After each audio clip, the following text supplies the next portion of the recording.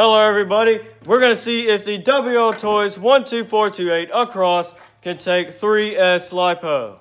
Alright, let's get this thing in here and see if the ESC will catch fire. Now I've only run this thing on 2S Lipo, never plugged this in before, so let's see if it works.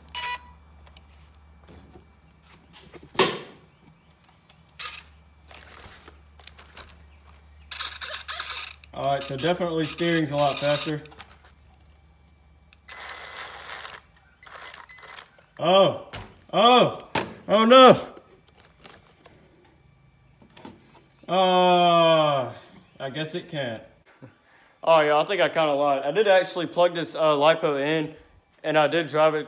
You can't really see anything, but I did drive it around out there off camera, and it was really fast. But you know, as soon as I started filming, because I was going to film it and try to make a video out of it, it catches smoke.